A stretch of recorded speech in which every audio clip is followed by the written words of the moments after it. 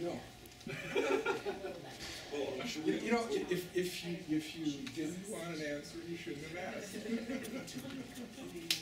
but is your idea that we're going to talk about it?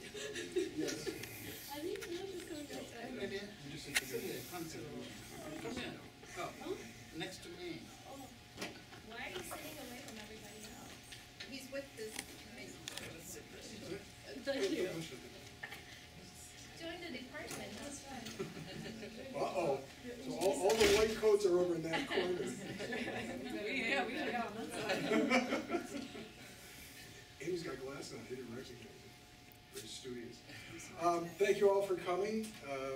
Today, John Kuo is going to end his graduate career with the defense of his dissertation.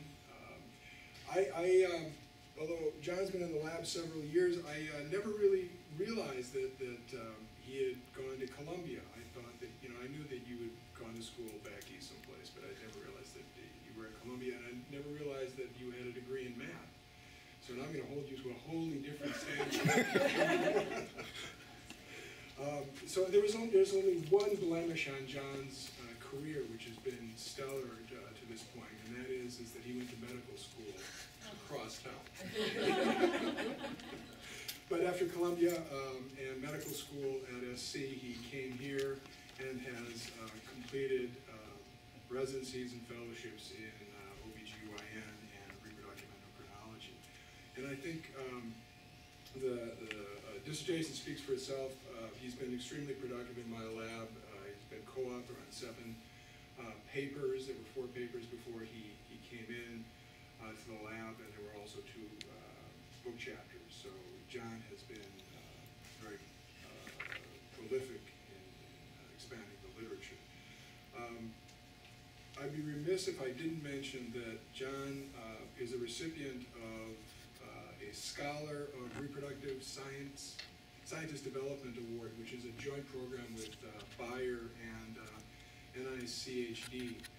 This is a 5-year program that will allow John to build his own laboratory, start his own program. It's a very prestigious award, and I was very pleased when John got that. So without further ado, John, the podium is all yours.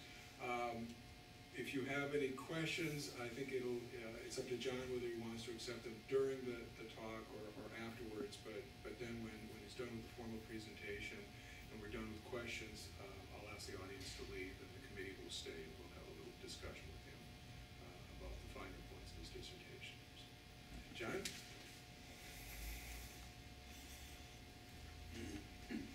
Well, thank you for coming to my talk today. If you have questions, I think it's probably okay to ask, unless there gets to be too many. I think that we have to stop some. Like one. Okay, so my talk is on membrane estrogen receptor alpha interacts with metabotropic glutamate receptor 1A to stimulate intracellular calcium release and progesterone synthesis in female hypothalamic astrocytes. I don't know if we should turn, Dan, do you mind? Maybe a little easier to see. Oh, too much. Yeah, that's good. So the main outline of this talk, in this talk I'm going to discuss the importance of hypothalamic progesterone in female reproduction and ovulation. I'm also going to talk about neuroprogesterone production. So this is progesterone synthesized within the brain itself by hypothalamic astrocytes. I'm also going to discuss several different membrane-associated estrogen receptors and their rapid signaling pathway.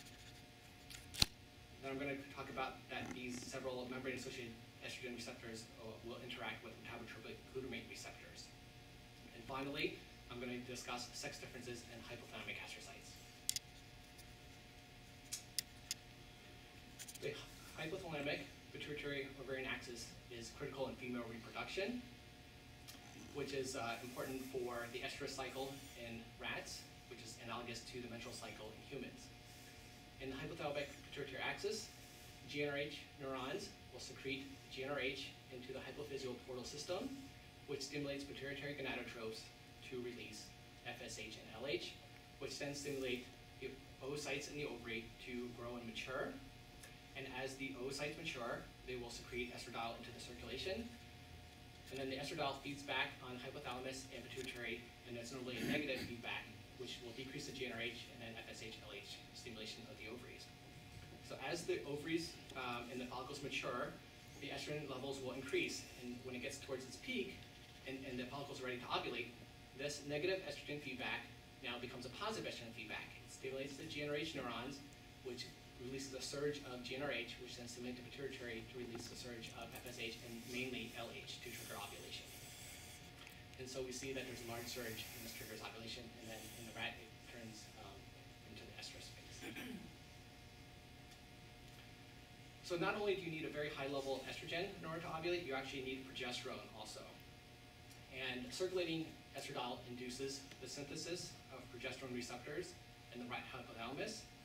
And in addition, a pre-ovulatory rise in progesterone, as well as progesterone receptor activation, are both obligatory events for the GnRH and LH surges in rats.